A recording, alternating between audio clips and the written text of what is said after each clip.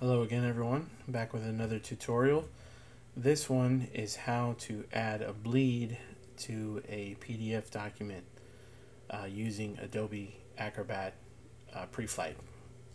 So in front of me here I have three different files. First one is a business card that I've set up with a spot color, and then these two are photos or the raster images, and all three of these have no bleed. So if I open up this business card, I chose a bright magenta background just so that it's easy to see the color. But if I look at the properties for this file, you can see my page size is 3.5 by 2. So if I want to create a bleed, there's tons of different ways to do it. You can open it in Illustrator, InDesign, copy it. There's some programs out there that will automatically do this for you, like Flexi or Onyx. However, let's just say we want to do this in Adobe Acrobat. So first thing we're going to do is we're going to open our Preflight, and we're going to click on our single fix-ups, and here we're going to create a new fix-up. So I'm going to call this, let's call it Create Bleed by Mirroring Image, and under the comments we'll just say this will create a mirrored, if I could spell right, mirrored look to any page element and make it full bleed. You can call this whatever you want, however you want to name it, just so you remember it. But this is what I'll call mine. So now here under the fix-up category, we're going to select pages, and then up here we're going to type in the word bleed. Now there's two different types of bleed that are built into Preflight. One is called Generate Bleed at Page Edges, and one is called Generate Bleed by Upscaling. Basically the difference between the two is this one is going to take whatever image is near the edge of the page, and it's going to try to mirror that and create the additional bleed that you want. This one, the upscaling, will take the entire image and basically expand it out to fit to your bleed requirements. So in this case, since we're going to be mirroring the image, we want to go ahead and select this first one here. So there are a few different settings we want to change. Under the method here, I'm going to change from images to page objects. For instance, in this case, this is not an image, this is an actual just filled box. So I want to make sure that it applies to anything on the page.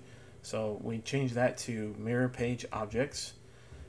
This stays the same, repeat only to visible page content.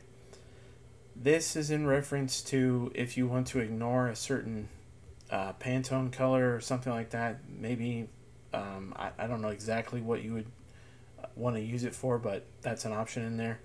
The resolution should always leave it at 300 dpi.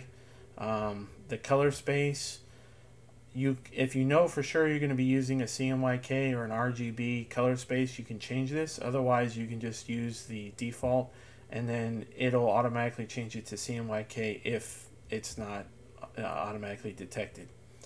The other change I would do is select this to create the bleed behind the current page content, just in case you have to edit it later. That way it's behind it, not in front of it, and doesn't cover up anything by accident. You want to leave this on apply to all, and then the last area we need to go in here and configure some of these settings. So if I check that box or click that box, this is going to be create a bleed box, and then these numbers here are how wide you want to go ahead and create your bleed. So for me, I'm going to change it to inch because I use imperial, and then I'm going to type in 0.125, which will give me 1/8 of an inch bleed on all four left, bottom, right, and edge or top edges. So that's everything here. There's additional settings, and obviously You can change these to whatever you feel comfortable with or whatever you need for your specific need. If you're working in inch or millimeters, or you prefer using points, that's fine. You can do that. Just make sure that whatever you change to, this is what your final settings are going to be for your document. So I'm going to click OK. You can see all these parameters changed. There's nothing else to change on this, and I'm going to hit OK. And so now I'm going to search in here, bleed, and this is the profile that we just created. So now if I click on this or double click on it, it's going to prompt me to save. So I'm going to do _2 and I hit save. And now you can see it's created a bleed in everywhere except for the corners. Now if you want to make sure that the corners are also being generated as well, what we can do is we can go back in here and we can change this setting. Let's see.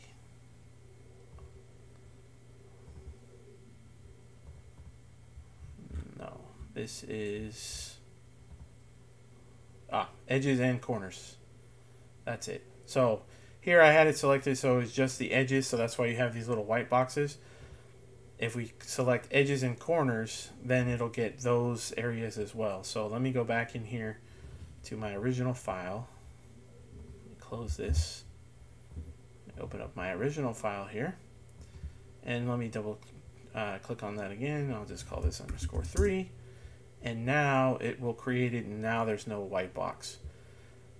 And if I go up to my properties, you can see now my page size is no longer 3.5 by 2, it's 3.75 by 2.25.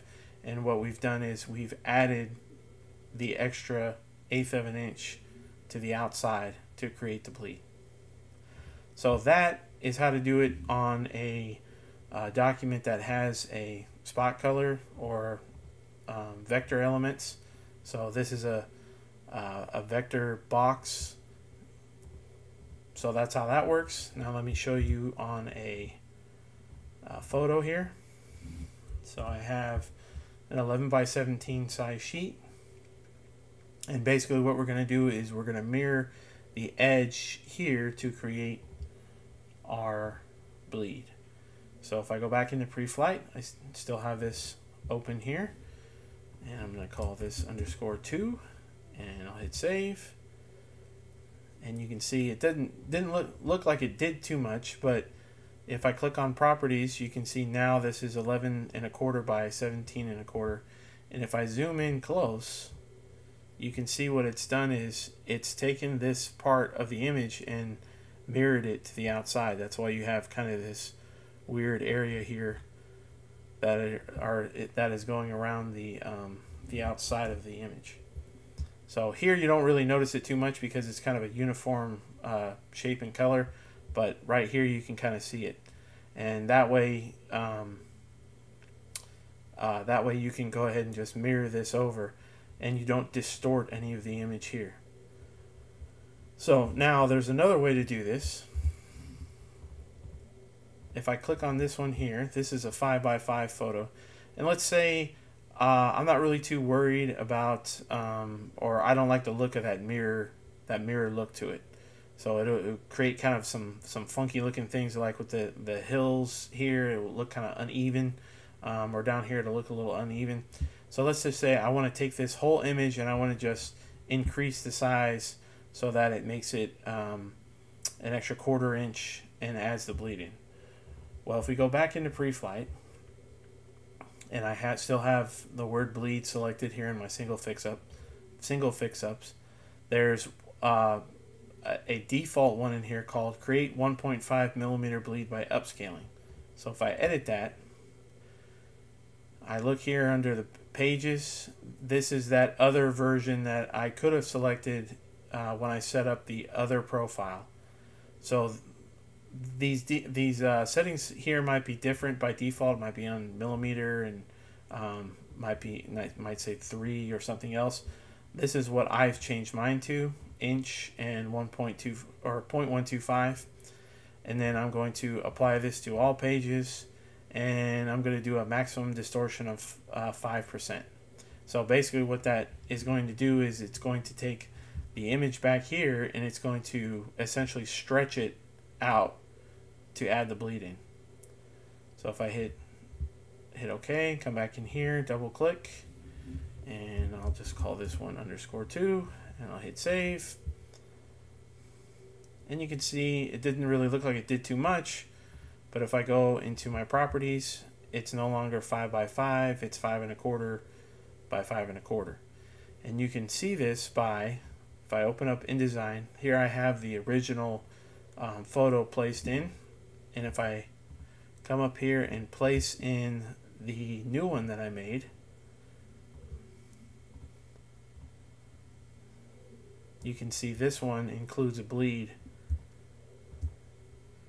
and it's a little bit distorted because it's a little bit larger than what the other one is. If I move this to the back, you can see this image has been stretched to fill this out. I can do the same thing in InDesign. I can just expand out my boxes and then stretch this image out, but by using the Preflight in Adobe Acrobat, I no longer have to do that. This also is helpful if I have a long document with lots of pages that I need to add bleed to, or if you want to run it through with multiple images quickly without having to place them into InDesign and drag them out, or in Illustrator or in Photoshop. You can do it in any one of the Adobe programs, but this way we'll do it much quicker than opening them up one by one and then expanding them out to make them fit. So I hope that's helpful. Please leave a comment down in the comment section if you have any questions. I'm happy to answer. Please like, subscribe, share as always, and we'll catch you on the next one. Thanks.